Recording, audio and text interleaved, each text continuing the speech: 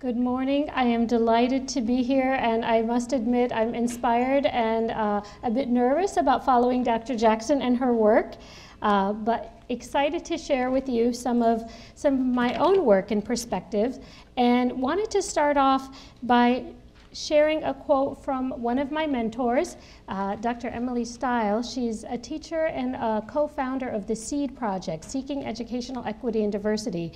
And it's to be just more explicit about my own pedagogy. Her quote about half of the curriculum walking in when your students walk in. This idea that students are not people who are without knowledge, waiting to receive knowledge, but coming with their own sources of knowledge. And this idea that a standardized curriculum in any particular context is somehow contrary to this idea of social justice, because what do we think is standard and universal in absolutely all cases and places in terms of knowing and education? So to sort of illustrate that and practice that, I wanted to engage in some discussion with you all about this basic idea. We talk about education, we assume it's important, it's on every, developmental, economic development, social development, it's on everybody's kind of top priorities, whether you're a political figure, but what do we mean? What is the purpose of education? What are the universal ends, and what are some specific ends that may be more person-specific or content-specific? Not a rhetorical question, but I'm asking you very to engage with me. Do we have a few words to sort of toss around? What is our idea? What have you been socialized to believe? Acceptance. Acceptance by whom? Both the parties. I mean, you open up, and then you share knowledge.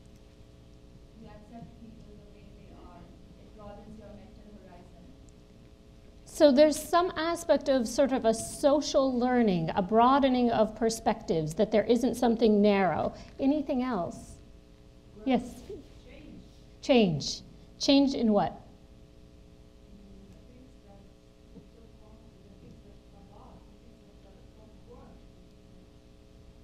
So many of us think about education as a course for change, changing things that don't work, and oftentimes another type of change. Sir, did you have, there was another hand? Yes? A medium of interaction and for effective communication. Interaction and effective communication. But what we heard earlier is that oftentimes education is very one way, from the ones who have knowledge to the ones who are supposed to be receiving knowledge. So thinking about transformative practices, how do we have a two-tailed arrow so that it's transformative, it's interaction, communication has to be back and forth. It can't be one way. Anything else to add to that? Yes?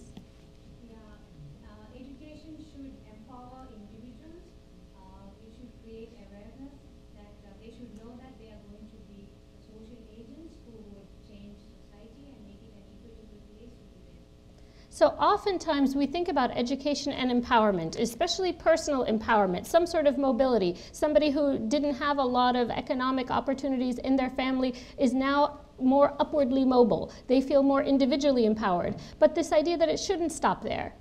It should also lead to more community mobilization and community empowerment and changing the things that we don't agree with. But thinking, do our means and do our processes match these ideas? So what currently counts as education? What often counts in education, as I was talking with my old elderly father in Arabic about this, he said, shahada, it's getting a shahada. A shahada is its degree, but it has a double meaning in Arabic, meaning like that you're a witness to something. So witness to what? What do you give up and what do you receive? And oftentimes what we mean by education is a formal education.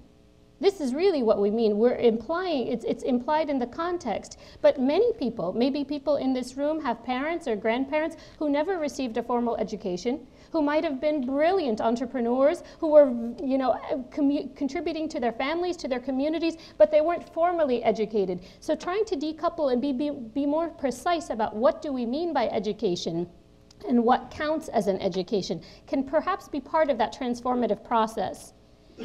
Continuing to think about assumptions. What are our assumptions about trajectories, about children's capacities? When's the right time, for example, to give a young child a sharp implement, such as a pair of scissors? What do we think? Lower limit. Do we have a number? Just call out a number, please. What do you think? 5-ish? So I'd like to share with you an image that startles most of my students. This comes from Barbara Rogoff's book, The Cultural Nature of Human Development. Can you please describe to me what you see, if I have one volunteer to describe? And I'm sorry if the image is a little bit dark.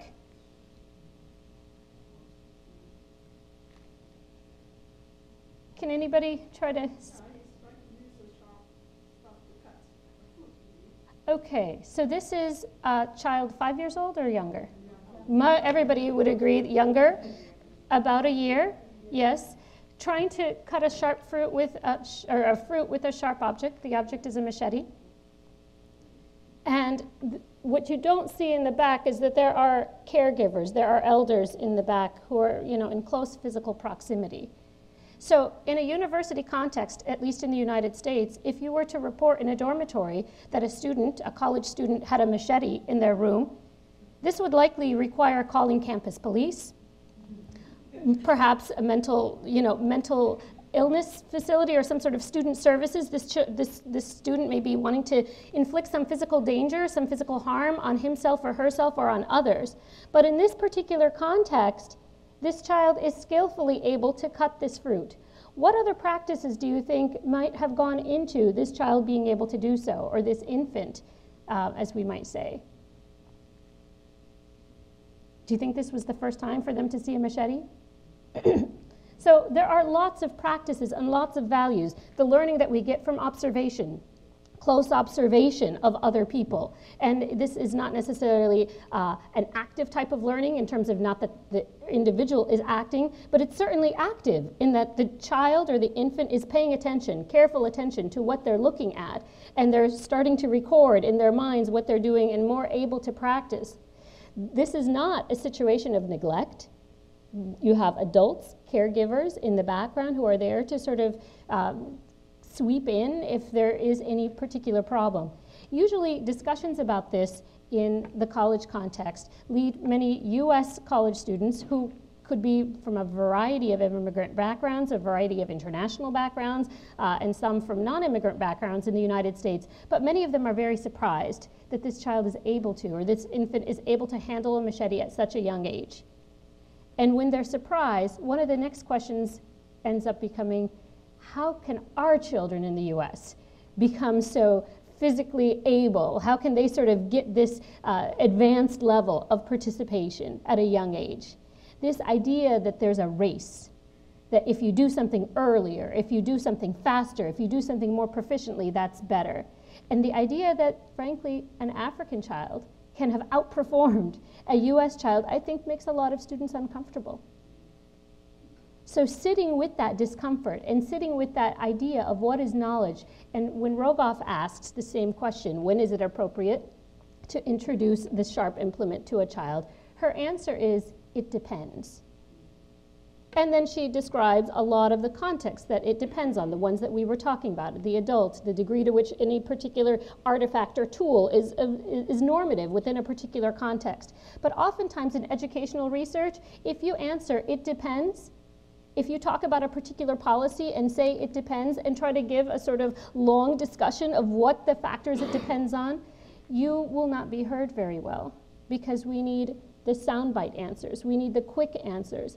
So as a society thinking about communication, we need to think about, as educators, how do we make our answers more succinct? How do we make our explanations more succinct so that the policymakers will get us? So that the other people who may be stakeholders in making decisions about education are able to understand that one size fits all, whether it's a curriculum, whether it's an assessment tool, is probably not the most socially just, that you have actual differences in developmental trajectories. So when we're thinking about providing a theoretical lens to better understand these differences. And this is something that we might talk about internally, and it's part of our assumptions, but a lot of my work is grounded in an idea of thinking about a theoretical, and I wrote here lens/lenses, that one lens is not adequate, that to really understand the multiple contexts in which a child learns and develops, the multiple contexts in which a child's psychology develops, in, you know, a social context, a family context, in a macro context where, you know, women have historically been underrepresented and underprivileged, where there is stratification in many aspects. It's important to be able to draw from these different disciplinary perspectives. So a venue like this that really stresses an intercultural, interdisciplinary, and international perspective is absolutely a great forum, and something that we need to be promoting more conversations like this. So from a developmental psychology and a sociocultural lens, but also grounded in sociology and anthropology to understand why cultural practices make sense in any particular place. It's our default to think that, you know, what other people do is weird and what we do is normal. This tends to be a human default. So how can we better learn to describe what people are doing instead of evaluating? So better describe how certain practices make sense instead of deciding what makes sense. As we do this, we'll understand that communities are dynamic. We talked about how technology has changed so much. The way our children are learning today is changing so much because of the, you know, access to the web and different aspects of knowledge being available and more readily accessible. But this second point, that we're not developing this knowledge and this understanding of cultural variations and how that affects human development just for the sake of understanding it, but the imperative that you all articulated earlier, that it needs to be applied to real concepts, to real context, that it needs to be applied to educational practice. So let's continue thinking about how that happens in terms of thinking about culture. So one of the ways we can do this is thinking about culture and trying to define it a little bit more accurately. Often people think of culture, especially people who tend to be white and middle class, think about culture as something other people have. And I found this with many students in a university context, a sort of sense of there's not an ideal sense or there's not a real awareness of what does white identity development look like? What does it feel like in a family practice? And so, of course, if one doesn't have a sense of something in a very, you know, vital manner, it's hard to recognize the importance for other people. So having people think about, well, what is culture? And culture is thinking about the individual development situated in the medium of human life, the air we breathe, the practices we engage in. And this is part of our cultural practice. Here as educators, part of our cultural practice is to meet and to exchange ideas. We might have other colleagues who don't engage in those cultural practices as readily. They only would do it if it's required in order to, you know, maintain certain level of certification or something like that. So what are our cultural practices and how do they fit together? So as we think here, maybe do this more quickly for the sake of time, that these things fit together. Our values and our practices fit together towards particular developmental outcomes. When we think of child development, when we think of our students' development, there's a question we need to answer. Developing towards what? So if we want to develop towards a more educated human being, what do we mean by that? Well, in certain contexts, you know, the immigrant girl who is sitting in your middle school classroom, this immigrant girl, her idea of development may also require being able to, you know, serve a particular food cooked in a very particular way in a certain manner, and not knowing, you know, whether to present the hot or the cold drinks first is really considered a huge faux pas within her family or community context. So she has to be able to manage these bicultural and often gendered and often other types of intersections as well. So when we think about the students who say, like, oh, how can we have the machete-wielding toddler in a US context, or how do we introduce that? I think it's really important to be thinking about, okay, what other contexts and what other practices can we draw from in other areas that we think are worthwhile values? Whether it's, you know, the idea of child work and children pitching in real ways in different contexts instead of just receiving toys, that they build their own toys, that they take care of younger siblings. Lots of examples like that, but often we need to pick apart how does this particular practice fit in with the rest of the values. We couldn't, in a Montessori classroom in Providence, we couldn't introduce necessarily a machete because there isn't that observation of the adults. There isn't, a frequent, looking at machetes in a context here. Perhaps in a more rural context where these tools are more readily available, that would be a place where people could think about how to incorporate particular tools.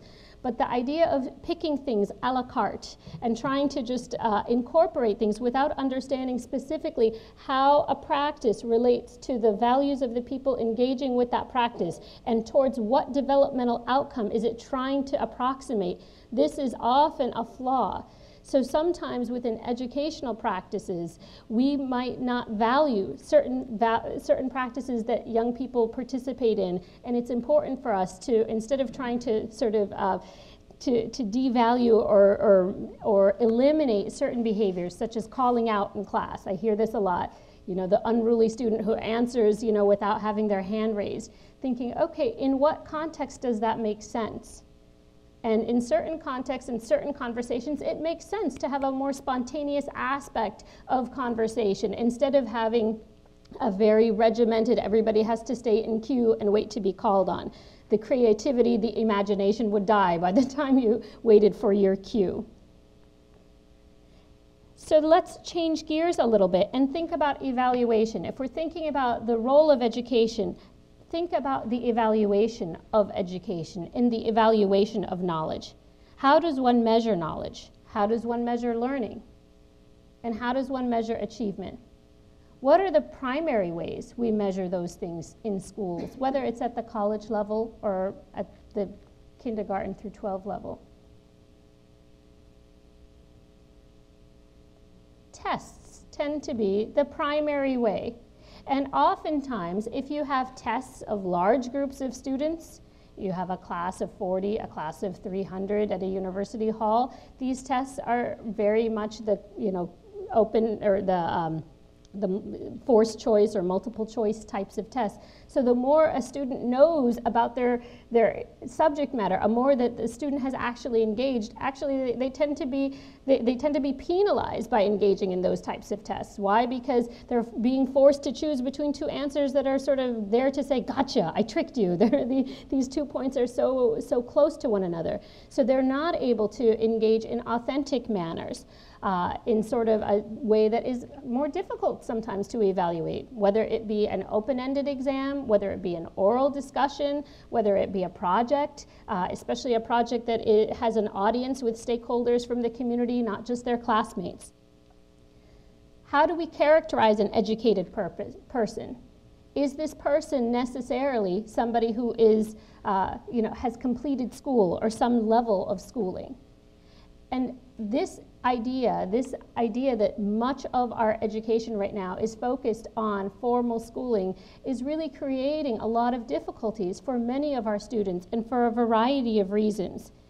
I'll give you a few different examples to try to illustrate this. I had an opportunity to work with a curriculum developer in the area of mathematics and STEM, so STEM, science, technology, engineering, and math. She wrote curricula for mathematics from elementary through high school, but mostly focused on middle school and teaching pre-algebra. This woman at a workshop was discussing the reality that when she went to measure, she took a carpentry class and wanted to build a birdhouse. So a very simple, not a complicated, no angles, wanted to build a birdhouse. She had trouble measuring the pieces of wood so that she could accurately build the birdhouse. The idea that the formal knowledge doesn't translate towards any practical work. She can teach teachers how to teach measurement, but she herself couldn't measure. In a conference or something like this, she would be a highly esteemed person, and she knows a lot about how to teach math. But what is it about our schooling processes that tend to look down on the person who has the applied knowledge, who is sort of the engineer without the degree, the mathematician without the degree, perhaps has pursued vocational education or is able to do this sort of work? So we have sometimes decoupled those two things, which I think is a real tragedy in education and ends to reinforce some of the class-based and other aspects of people who are underrepresented. In addition to that, we think about what are cultural funds of knowledge and what in particular are we looking for. I'll show you this cartoon if you can try to take a look. Today practice tests, A, B, C, D. Today state tests, A, B, C, D. National tests, A, B, C, D. AP tests, A, B, C, D. And then the end of the week, you have a motivational speaker. Successful achievers, think outside the box. So this idea of our values, our practices, and our outcomes. People in business are looking for people to be problem solvers, for educated, for people they're hiring to be problem solvers, to be able to speak across disciplines, to be able to understand complex issues. But how are we promoting that understanding when our assessment tools are using this very narrow definition of achievement as measured by standardized testing and now often standardized curricula? So this is a very US context, these particular tests, but think of the IB or whatever is relevant in your particular area, and you can see the frustration of some of the students and the sort of way in which these tests oftentimes are very separate from actual engagement and learning processes. Rogoff, this same person who shared the picture, talks about different definitions of knowledge. And so I'll ask you to help deconstruct what is the knowledge that's built into these scenarios. Think about a context where a fire breaks out and you need to pick a child to run and get help. Who would you pick? What would be the characteristics of the child you would pick? Can I have, sorry? A fast runner. So you need somebody not just who's able-bodied, but a fast runner. Yes, what else? Responsible. They're not going to become somehow, mystified by some, interesting scenery along the way and get distracted. They'll stay focused. What else? They can communicate. They're not just communicate in general, but they can communicate under pressure. So this is a dire circumstance. They need to be fast, they need to get there quickly, and they need to not be flustered by something. So some students are flustered by the timed element of standardized testing. And how do we develop mechanisms in our classrooms in terms of our pedagogies? And how do we advocate for pedagogies that will be able to get at these qualities of the fast runner and promote, not only, we got them that way, but we're promoting those types of funds of knowledge and aspects of being an educated or knowledgeable and developed person. Another scenario, you're at a campfire and are looking for a child to tell a story. Who would you pick to tell a witty story?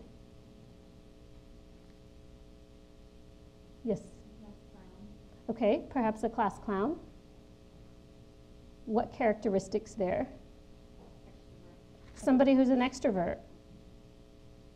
What else? It's a good sense of humor. Sense of humor. So we, in difficult faculty meetings, sometimes that sense of humor, that person who can say something that sort of diffuses the tension, that's something we value in our colleagues. We should value it in our students. How do we promote it? We're probably not promoting it this way. What else do we think about in terms of the student? Yes? Sorry? Okay, so oftentimes a strong fantasy or imagination, they can imagine something, but storytelling is definitely one of the skills and one of the knowledge bases. Oral traditions have been something that have, peppered all sorts of cultural histories around the world, and this is something that would be important to capture and think about how do you promote and how do you continue to develop that. What are the costs of education? Some of the costs of education we've heard about before, but when we have these very stratified ideas about what education is, you can often find, especially first-generation students, first generation to college, or people who are achieving higher education levels than their parents, even though their parents are very excited about this opportunity for them, the students may feel some level of shame. Your parents must be proud of you. The irony, I was not proud of my mother and father. So what do we do when we create senses of shame about, where we've come from, and how do we sort of try to offset some of that? Sometimes focusing on and being explicit about the strong cultural funds of knowledge and the strong aspects of education that might not be recognized, whether it's the entrepreneur grandparent or another person's ability to manage a household budget, for example. A mother's managing a household budget.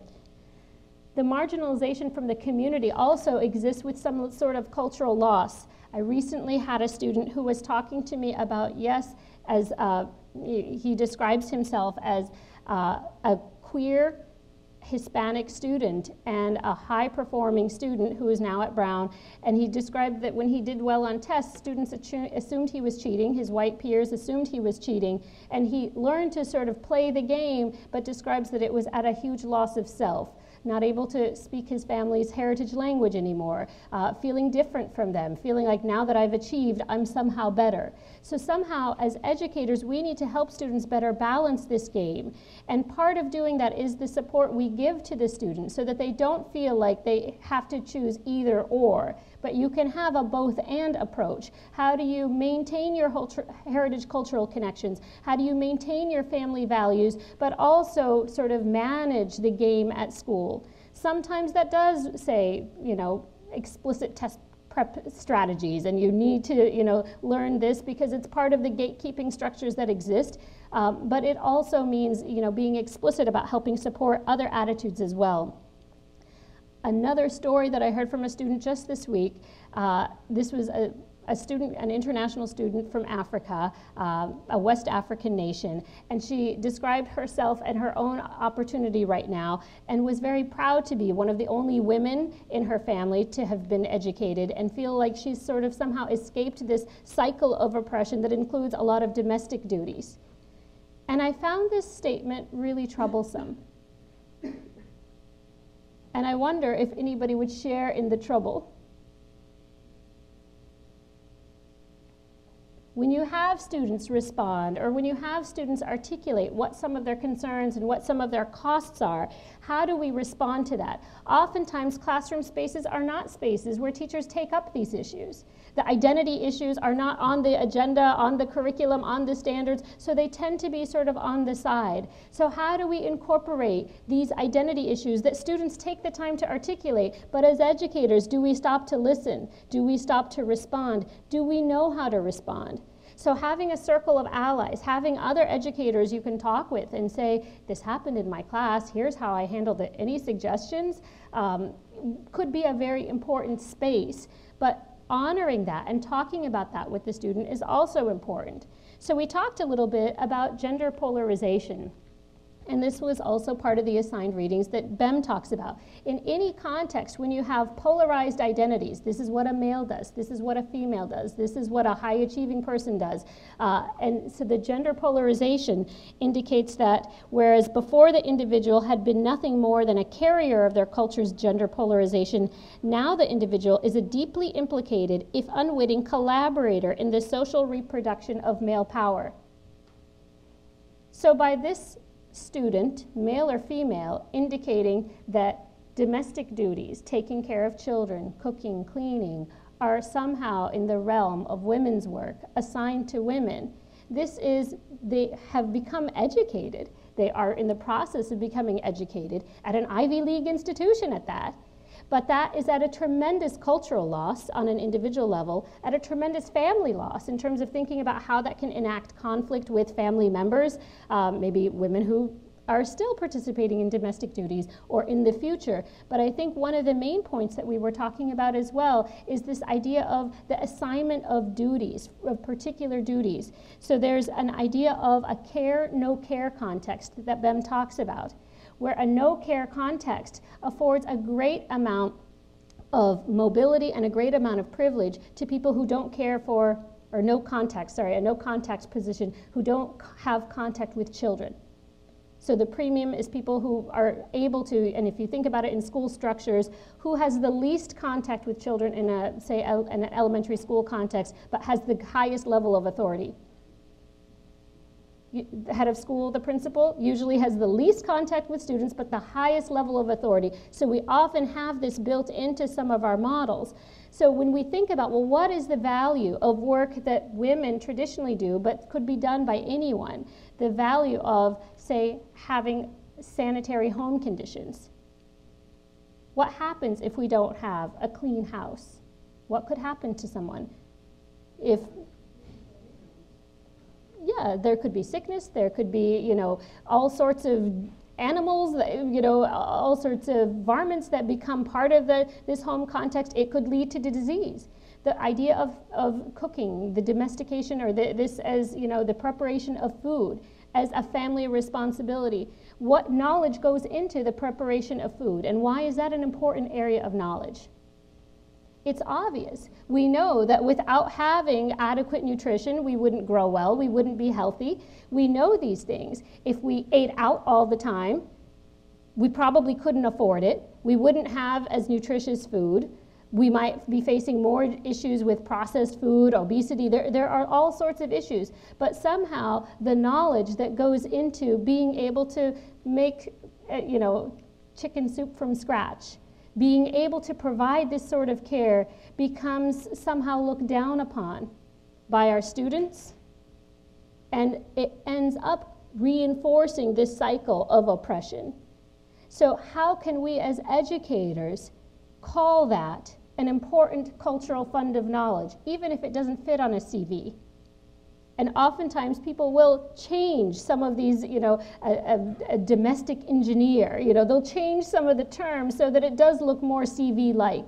And women tend to be more represented by this, but I think it equally limits some of the males in the perspective as well. Males who want to be active in, raising their own children, as opposed to bystanders where, perhaps the wife or other paid caregivers take care of these issues. So the idea that we need to sort of better understand what are individuals' cultural funds of knowledge, whatever you know from outside of the classroom context can be meaningful in your life in general, but hopefully can be translated into school as well. Oftentimes, educators are not aware of some of these issues. I was talking with a colleague about the underrepresentation of males in STEM, and males of color in STEM, and he was discussing a young male who he was encouraging to take physics classes and to be enrolled, and he said, "Oh, I don't understand physics, it's too complicated." Meanwhile, he had met this young man on an skate playground. So do you know the skate playgrounds where they do these jumps with the skateboards? And so if you think about it, this student wouldn't necessarily be able to solve an equation or describe all the physics with the elements that maybe a physicist would describe, but this student had an applied understanding of, no, that's not a safe jump. And they would know that's not a safe jump, or this is more likely you'll have a better landing, because they've done it, they know more about the angles, they have a working understanding. How as educators do we harvest students' working understanding that they have in the world and bring that into classroom context? This to me is a big part of the empowering of education and the empowering of individuals, giving voice to those identities, but also giving voice to the pain that they describe in some of these identities and having spaces for that. I am ready to close, but to entertain any questions that anyone might have about how we might better incorporate these cultural funds of knowledge into the transformative pedagogies in our classrooms. Yes.